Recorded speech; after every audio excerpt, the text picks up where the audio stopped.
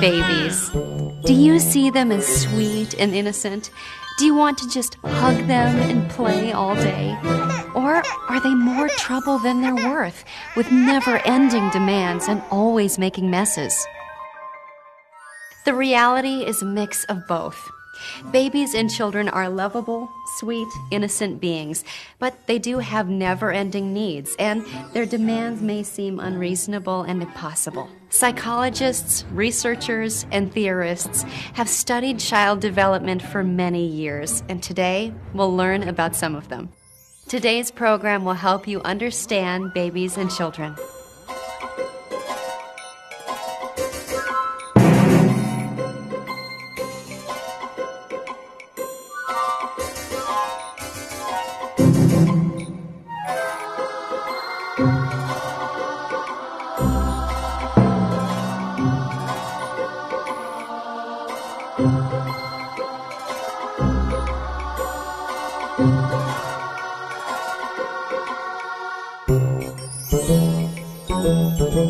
You've all seen one of these, but what does it have to do with child development? It has to do with Sigmund Freud. Freud believed every person was made up of three parts: the id, the ego, and the superego. The id is pretty basic. It wants things which bring pleasure and wants to avoid things that bring pain. For a baby, this means food, cuddling, and attention are all things which the id likes. And hunger, wet diapers, or loneliness are things which make the id unhappy. The ego is the part of the person that starts to understand cause and effect. When the id wants something, the ego figures out how to get it. The ego also learns that some behavior results in bad consequences. For example, hitting your brother makes your mom yell, which makes the id unhappy. The superego is more like the grown-up ego. It looks at family rules or society's laws and tries to balance them with what the id wants. For example, a child sees another child with candy and the id wants some. The ego assesses the situation. Can I just grab the candy? But the superego, knowing right from wrong, says it would be wrong to take the candy. Freud's ideas became known as psychoanalytic theory. In his therapy sessions, he would encourage his patients to relive their repressed fantasies and fears. Successful treatment would help these fantasies and fears to bubble up to the top and relieve the pressure from below. Most psychologists and theorists since have based their own research on his.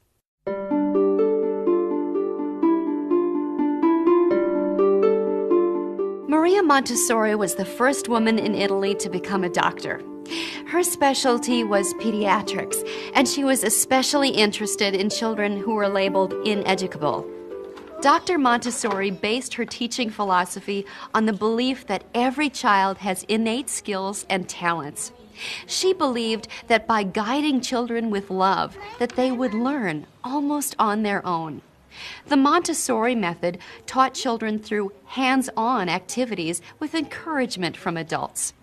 A teacher's main role was to observe and take advantage of what Dr. Montessori called sensitive periods, where the child's mind was particularly receptive to learning. Dr. Montessori believed trying to force a child to learn something outside of these sensitive periods was difficult and frustrating for both child and teacher. Madame Montessori said that looking becomes reading and touching becomes writing. The Montessori method is still used today all around the world.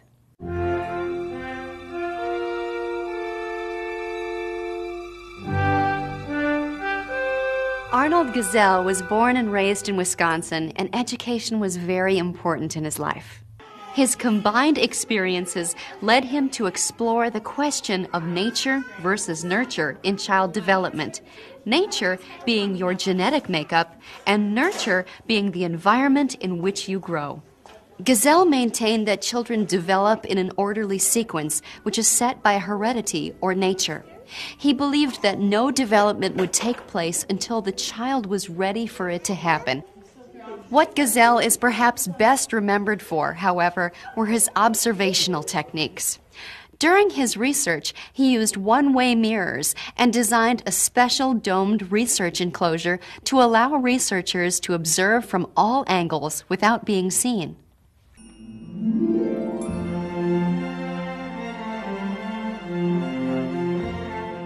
Lev Vygotsky was a Russian psychologist, and though he lived at about the same time as Gazelle, his research led him to a different conclusion. Vygotsky firmly believed nurture was more influential than nature on how children developed. Vygotsky developed a 5-step process of sociocultural development. Step 1, adults provide tools, modeling, guidance, interaction, and encouragement. Step 2, a child performs tasks under adult supervision. Step 3, adults help the child divide tasks into smaller segments and assess the child's understanding. Step 4, adults provide support or scaffolding that is necessary in a learning situation. Step 5, adults guide a child into a new situation through transferring familiar knowledge to a new or unfamiliar task or situation.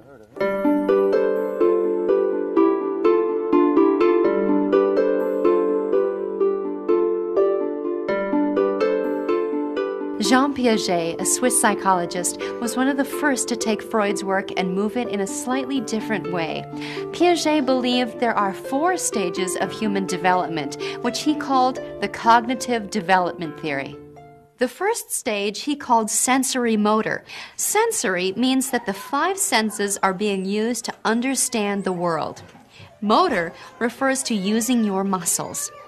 In the sensory motor stage, the child only knows what she can see or touch or hear. Piaget's second stage is pre-operational, where children start to learn by using language and mental images. They are still egocentric, but they start to broaden their understanding of the world and know there is more to the world than what they can see or touch. Next is the concrete operational stage, where they really start to understand others' points of view. They start to understand logic, and they learn something called conservation. By conservation, we mean that now children understand that this is 3 balls of clay, but if I mush them together, I still have the same amount of clay. The mass of clay has not changed. It has been conserved. The final stage in Piaget's theory is formal operational, where children really start using abstract thinking. They know the difference between right and wrong. They start understanding there are many ways of looking at things and can see shades of gray instead of always viewing things as black or white.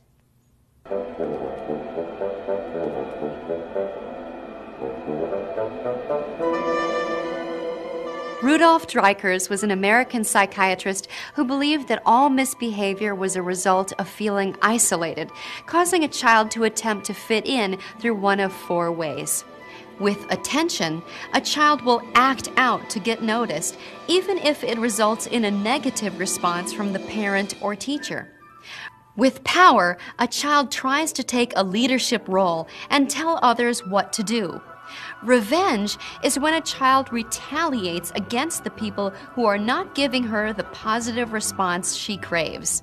And avoidance is the worst of all. This is when the child simply withdraws altogether, not showing any response to anything going on around her. Dreikurs was clear in his theory about how to deal with misbehaving children. He did not believe in a reward and punishment system, but encouraged adults to allow natural consequences for misbehavior.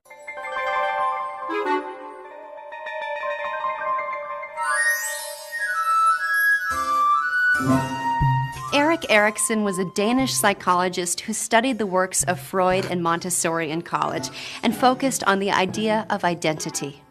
Erikson developed a timeline of psychological development with 8 stages. He said that if a person had difficulty with any of the stages, they would have a problem, which he called an identity crisis later in life. Trust versus mistrust occurs when newborns and babies learn to trust their caregivers. When the caregiver responds to the baby's needs, the baby learns that when he is hungry, he will be fed, and when he is cold, he will be warmed. And when he raises his arms towards an adult, he will be picked up and cuddled. Autonomy versus doubt. When a child learns that he has power of his own, he learns to walk and talk and maybe to go to the bathroom by himself. He realizes he is his own person, not attached to his parents. Erikson's third stage is initiative versus guilt, where a child learns to do things independently. As the child succeeds at different tasks, he will start to take initiative to try more new things. If he does not experience success, he will start to feel there is something wrong with him and feel guilty for not being successful. Industry versus inferiority. It is where the opinions of others start to matter. A child looks at the reaction of the important people in his life. A child starts to recognize that his own actions affect how people treat him. So an industrious child will act in such a way that gets good responses from others. Children who do not get good feedback for their behavior start to feel inferior to others. Identity versus role confusion, and is pretty self-explanatory. These are the teenage years, when a child takes all the things that have happened to her in early childhood and hopefully develops a strong sense of identity. If the teenager can't do that, there can be role confusion where attempts may be made to either fit in or to completely separate from others. Erikson's final 3 stages are dealt with in adulthood, with the final stage dealing with old age and death.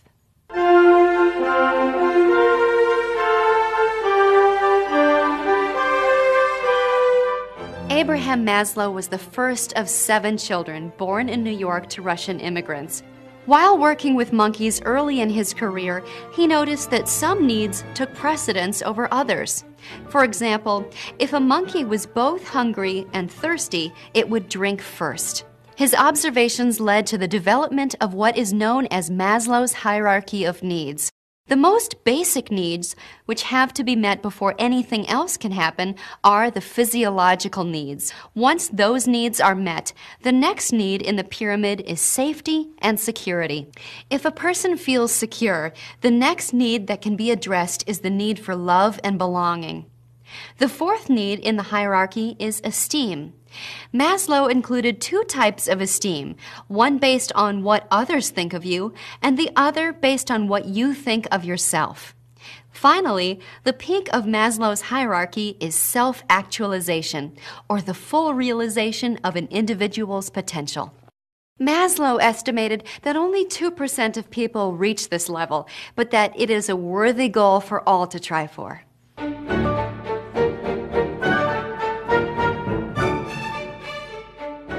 John Bowlby was a British psychiatrist and psychoanalyst who thought that bonding was an essential part of child development. He developed an attachment theory based on the feelings a child has for her mother. Bowlby outlined 4 characteristics of attachment: proximity maintenance, the desire to be near the people we are attached to; safe haven, returning to the attachment figure for comfort and safety in the face of a fear or threat; secure base. The attachment figure acts as a base of security from which the child can explore the surrounding environment. Separation distress is the anxiety that occurs when the attachment figure or parent is absent.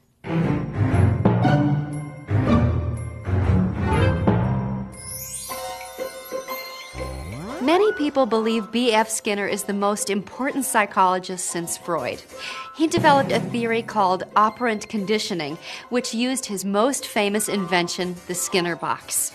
His research often used rats or pigeons placed in front of the Skinner box, and if they did the correct action, pressing the bar or pecking a certain spot, they would be rewarded with food. Skinner used different types of responses in his research. The first is positive reinforcement. This simply means when the desired behavior occurred, something good happened.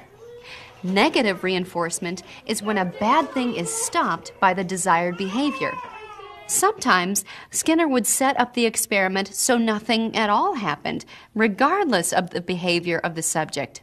If a rat presses a bar and nothing at all ever happens, eventually the rat will simply ignore the bar. The most interesting finding of Skinner's research was that always rewarding the desired behavior was not the best way to ensure that behavior continued. The very best way to make sure the behavior was constant was to intermix reinforcement with extinction. Apparently, hope for a reward is the most powerful motivator.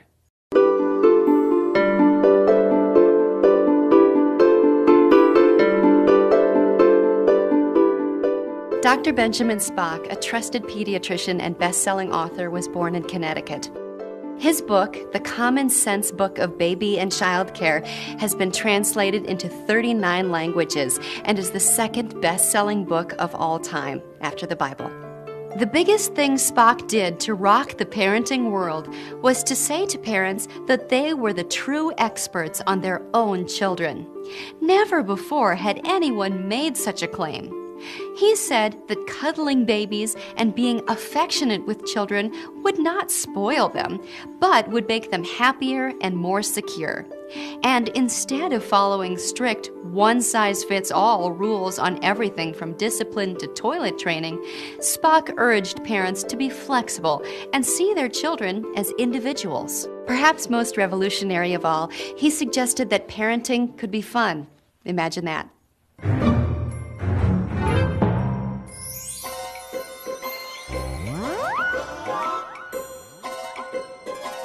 Lawrence Kohlberg was an American psychologist from New York who pioneered work in moral development. Heavily influenced by studying the Holocaust, he studied psychology and taught at Harvard. Kohlberg was famous for researching how people solve moral dilemmas. The pre-conventional level is where children make decisions based on how it will affect them personally, kind of a what's in it for me attitude. It's egocentric, and the child doesn't spend time thinking about how his decision will affect anyone else. The conventional level is found in adolescents and some adults. At this level, decisions are made by comparing the options with what society says is right or wrong.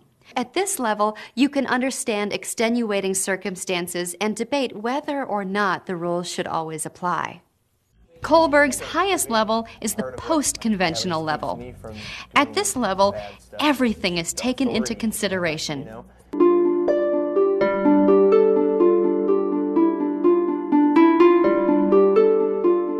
T. Barry Brazelton is a pediatrician from Texas who has also written many child development books for parents. In 1973, he developed the Neonatal Behavioral Assessment Scale, or NBAS, which is now used in hospitals and clinics everywhere. Neonatal means newborn, and Brazelton's assessment scale is used in the first 2 months of a baby's life. It looks at 46 different physical developments and neurological responses, basically checking how well the body and the brain are working. Results can help parents and caregivers know how best to take care of the infant. It's especially important for at-risk babies and their parents, where the baby may have more issues or the parents may be less prepared to raise a child.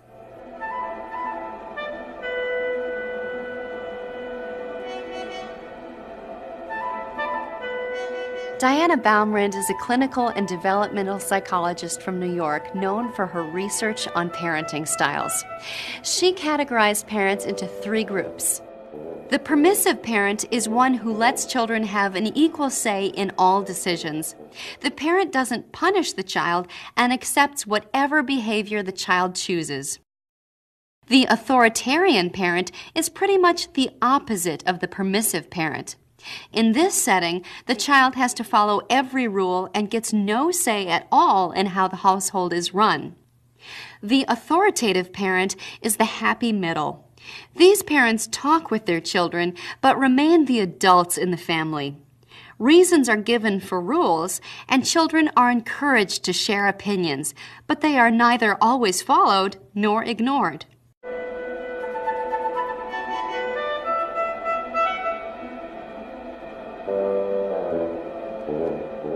Howard Gardner is an American psychologist who didn't plan on being one. But while he was in college, he met Erik Erikson, another psychologist working to further the work of Piaget.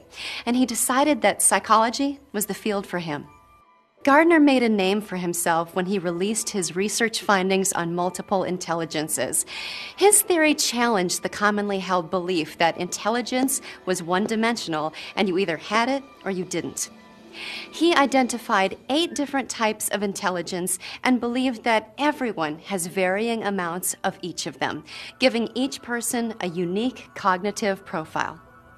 So what did I roll?